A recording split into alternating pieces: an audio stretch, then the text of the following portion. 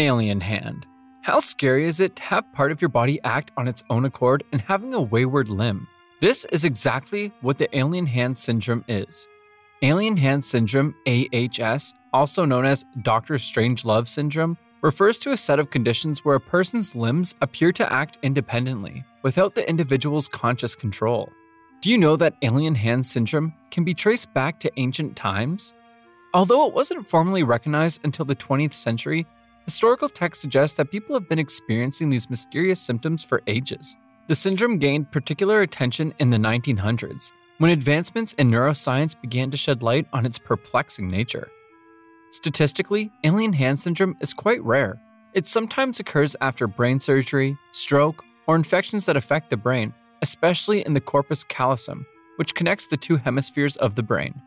In terms of research, there have been enough progress in understanding why alien hand syndrome occurs. Scientists have pointed out disruptions in communication between different parts of the brain as an important factor. There's also ongoing research exploring treatment options and management methods. While there's no cure for alien hand syndrome, therapy and certain medications can help manage the symptoms. When you hear about alien hand syndrome, remember, it's not just a quirky neurological disorder. It's a window into the deep workings of our brains. Exploding head. Exploding head syndrome, EHS, is a curious and little-known sleep phenomenon that can be quite startling. Imagine drifting off to sleep or waking up when suddenly you hear a loud, explosive noise that seems to come from inside your head. This may sound like the plot of a sci-fi movie, but for some people, this is a real experience. Exploding head syndrome, EHS, is a sleep-related condition where people hear loud, brief noises when they are falling asleep or waking up. The sounds can be scary, but aren't harmful. Sometimes, people also see a flash of light. There's usually no pain involved, and it doesn't happen very often. Scientists have used techniques like EEGs to study brain activity in people with EHS, hoping to know what exactly goes wrong. Despite the nature of EHS, it's comforting to know that it's not associated with any serious health issues. There's no pain involved, and episodes are usually short-lived. The flash of light experience alongside the noise is not harmful either. If you ever experience exploding head syndrome, it's helpful to know that you're not alone and that it's not dangerous. Walking corpse. Walking corpse syndrome, also known as Cotard syndrome, is a truly intriguing and rare mental health condition that has puzzled scientists and doctors alike. Imagine believing you're dead, non-existent, or that your internal organs are rotting away. This is the reality for some individuals who experience Cotard syndrome. First identified in the late 19th century by French neurologist Jules Cotard, this syndrome is characterized by delusions of immortality, a sense of complete detachment from reality, and a belief that one's body is decomposing. It's as if the mind's locked in a zombie state, where reality and fantasy mix in the most unsettling manner. The statistics on Cotard syndrome are rather elusive due to its rarity, but it is estimated to affect a small fraction of the population. Some reports suggest that less than 1% of people with severe psychiatric disorders might experience this syndrome, although precise numbers are hard to pin down. The condition is often linked to other mental health issues, such as schizophrenia, bipolar disorder, and severe depression. In terms of research progress, scientists are making strides in understanding Cotard syndrome.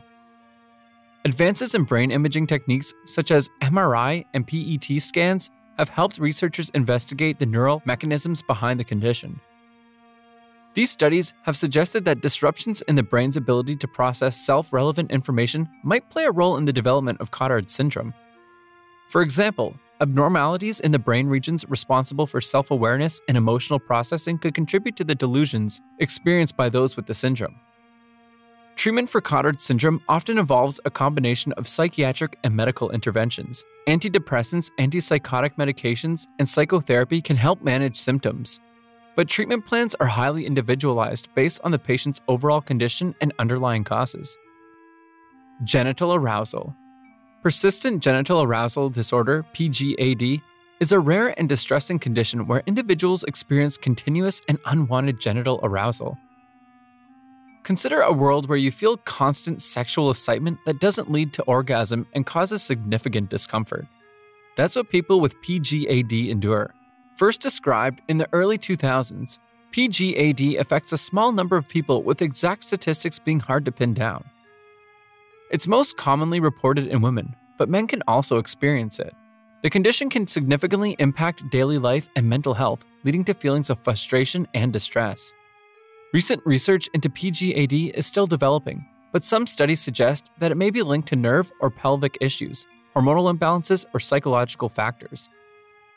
Treatments often focus on addressing underlying causes and may include medications, physical therapy, or psychological counseling. Despite its rarity and complexity, ongoing research aims to better understand PGAD and find more effective treatments. As knowledge of the condition grows, there's hope for improved management and relief for those affected. While it is a bit far-fetched and maybe not even so threatening, the condition is so frustrating and it has a huge effect on those affected by it. Proteus. Proteus syndrome is a genetic disorder characterized by abnormal growth of tissues and organs involving all three embryonic lineages. We all want for our hair to grow, or perhaps our bank account, but this is a condition where parts of the body grow excessively, leading to significant physical changes and deformities. This is horrifying. First identified in the 1980s, Proteus syndrome affects fewer than 1 in 1 million people. The condition is named after the Greek sea god Proteus, who could change shape, reflecting the diverse and changing nature of the symptoms. Individuals with Proteus syndrome often have overgrowth of bones, skin, and other tissues, leading to a distinctive and often asymmetrical appearance. Recent research into Proteus syndrome has made notable advances. Scientists have discovered that the disorder is caused by a mutation in the AKT1 gene, which plays a role in cell growth and division. This mutation leads to uncontrolled growth of various tissues and organs. Understanding this genetic basis has opened up new avenues for research and potential treatments. Progress in managing Proteus syndrome includes targeted therapies aimed at controlling abnormal cell growth. Treatments often focus on addressing specific symptoms and may involve surgery to correct deformities or manage complications. Medical experts are exploring more precise genetic therapies and ways to improve quality of life for those affected. Jumping men. The jumping men of Maine is a fascinating and unusual phenomenon where individuals experience spontaneous, uncontrollable jumping episodes. Picture people suddenly leaping into the air or convulsing without warning. This is the essence of the jumping men of Maine. First reported in the 1930s, this mysterious condition predominantly affected residents of the town in Lisbon, Maine. The exact number of cases is unclear, but it was notable enough to catch the attention of medical and media sources at the time. The phenomenon involved intense, sudden jumps that appeared to be linked to emotional stress or excitement. Recent research into the jumping men of Maine remains limited, as the condition is not well documented and largely faded from medical literature. Some researchers speculate that it might have been a form of mass hysteria or a psychosomatic reaction, where stress and anxiety manifest physical symptoms. Others suggest it could have been related to neurological or psychological disorders. There has been no significant recent progress in understanding or treating the jumping men of Maine, partly due to the rarity and historical nature of the reports. This condition shows that even today, some events still don't have clear explanations, leaving us wondering truly about the limits of medical science. Fish odor. Trimethylaminuria, commonly known as fish odor syndrome, is a rare metabolic disorder where the body can't break down trimethylamine, a compound with a strong fishy smell. Imagine living with an odor that makes you smell like fish no matter how much you clean. It's a reality for those with this condition. First identified in the 1970s, trimethylaminuria affects fewer than 1 in 1 million people worldwide. The condition is caused by a genetic mutation that impairs the liver's ability to process trimethylamine, leading to its buildup and subsequent release through sweat, breath, and urine. Recent research has made some headway in managing trimethylaminuria. Dietary changes such as reducing intakes of foods high in trimethylamine, like fish, eggs, and certain vegetables, can help control the symptoms. Additionally, certain medications and probiotics have shown promise in reducing the fishy odor. The exact reason why this genetic mutation occurs is still under study, but it's known to involve the malfunctioning of an enzyme called FMO3, which is crucial for metabolizing trimethylamine. Though a smelly condition, it's so unique that people in the medical profession can't help but be mystified. I'm sure you are mystified too. Pica. Pica is a fascinating condition where individuals crave and consume non-food items, such as dirt, paper, or hair. Can you fathom having an intense urge to eat something that isn't even edible? First noted in ancient medical texts, pica affects people of all ages, but it's most commonly observed in children and pregnant women. Statistics suggest that about 1 in 5 children may show signs of pica at some point, and it's also seen in individuals with certain developmental or psychiatric disorders. Recent research into pica has focused on understanding its underlying causes. It's thought to be linked to nutritional deficiencies such as iron or zinc, and sometimes psychological conditions like stress or obsessive-compulsive disorder. Studies are ongoing to better understand these connections and develop effective treatments. Addressing pica often involves a combination of dietary changes to correct deficiencies and behavioral therapies to manage the urge. Morgellons Disease. Morgellons disease is a perplexing condition where individuals report unusual symptoms, including fibers or particles emerging from the skin, itching, and sores. Imagine having a feeling where your skin seems to be producing strange fibers, which can be both alarming and confusing. First described in the early 2000s, Morgellons is extremely rare, with estimates suggesting that it affects fewer than 1 in 100,000 people. The condition remains controversial, with some researchers believing it may be linked to skin infections or psychological factors, while others argue it might be a distinct disease. Recent research into Morgellons has made some progress.